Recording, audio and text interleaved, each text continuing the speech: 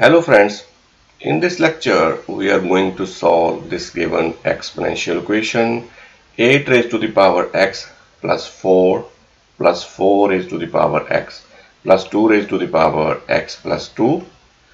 Before I move on, could you please subscribe this channel and like this video? Now let us solve this problem. This 8 can be written as 2 raised to the power 3 and this 4 can be written as 2 raised to the power 2.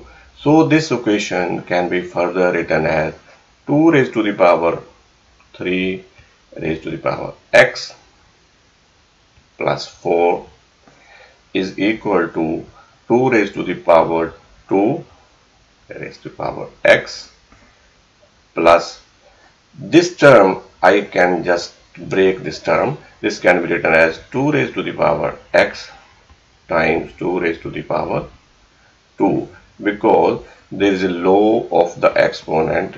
If x raised to the power a plus b, this can be written as x raised to the power a times x raised to the power b. You can break the exponent. The same rule I have applied here. In the next step, I'm going to swap the exponent. So this equation can be written as 2 raised to the power x raised to the power 3 plus 4 is equal to 2 raised to the power x raised to the power 2 plus, I'm just swapping the terms, 2 raised to the power 2 times 2 raised to the power x.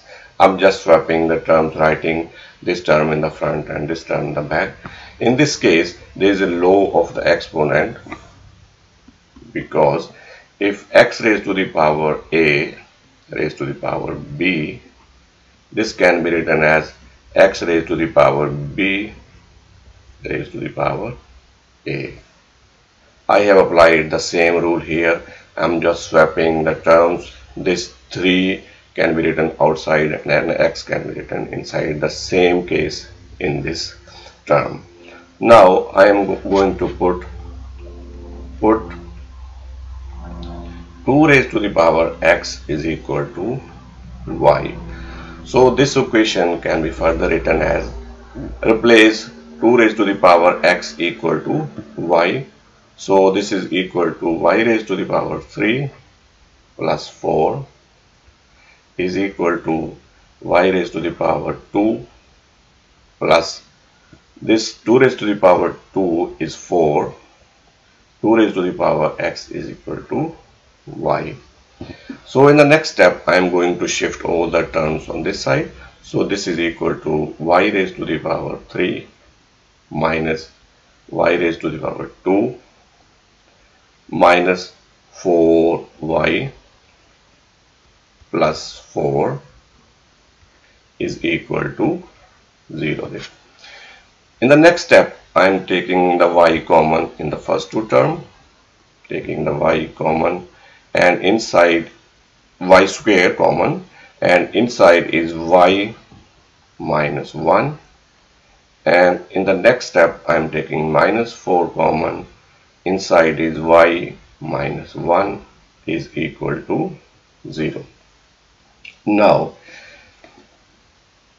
in the next step, I am going to combine these two terms, y square minus 4.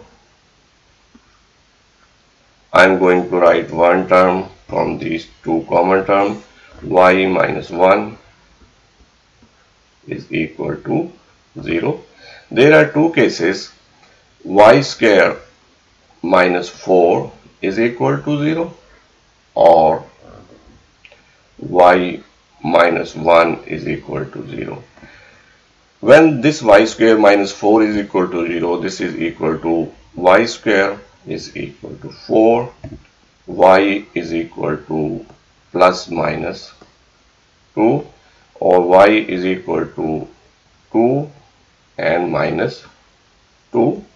So we are going to leave this case because y is a positive term, because y is greater than 0, which is equal to 2 raised to the power x, which is positive term. So I am going to leave this case. So only we will consider y is equal to 2, and in this case, next case, y is equal to 1. So we have got two values. Y is equal to 1 and y is equal to 2. We have got two values of y. Our y is equal to 2 raised to the power x. So replace the value of y. So 2 raised to the power x is equal to 1.